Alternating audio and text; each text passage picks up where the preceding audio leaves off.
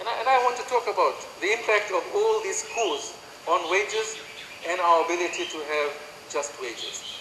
Now, in any economy, right?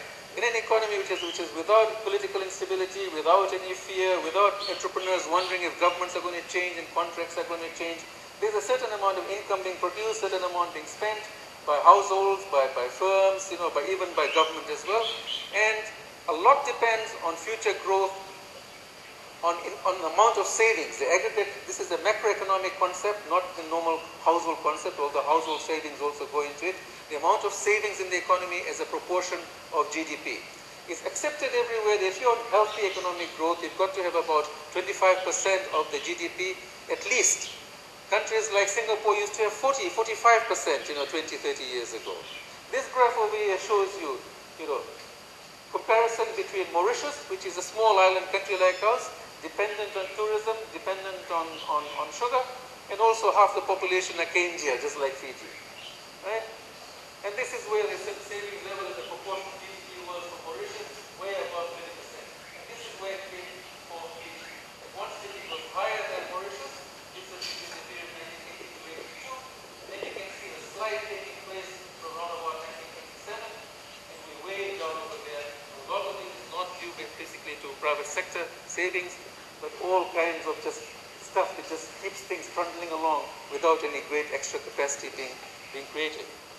And the result of that, of course, is this gross capital formation, which crudely interpreted, if you like, is investment in the economy. It also includes depreciation and all that.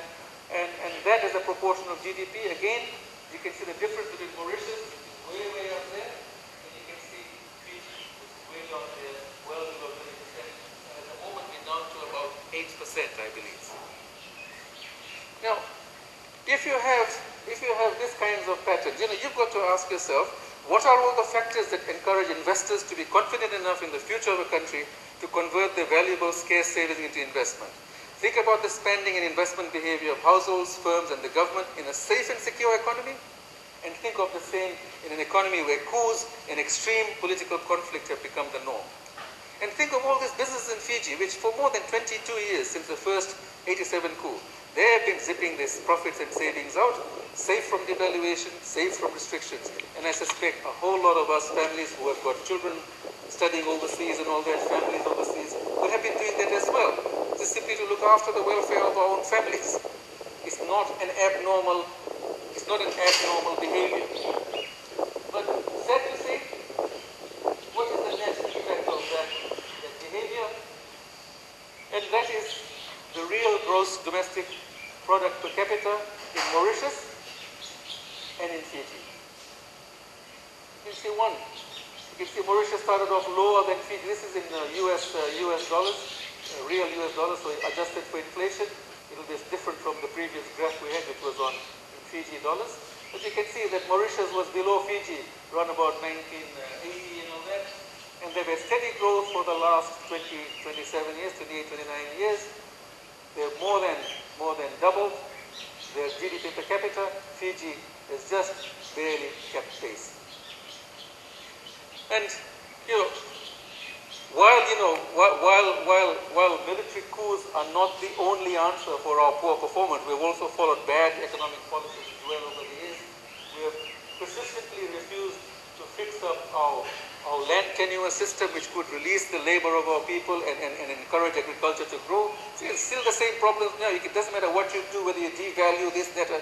If you do not fix up the land tenure system in Fiji, the economy is not going to grow through agricultural production, right? And there are other problems as well. But essentially, there is that graph, which is Fiji's gross domestic product in 1995 prices, in other words, adjusted for inflation. And that was the trend. This red line here, that was the trend for the 16 years before the first coup in Fiji, before 1987.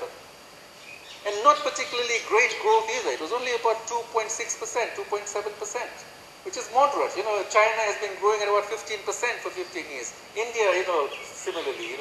Malaysia, similarly. So for us to grow at 2.6% in a phenomenally rich country like Fiji, that has been an absolutely pathetic performance. But that wasn't enough for us.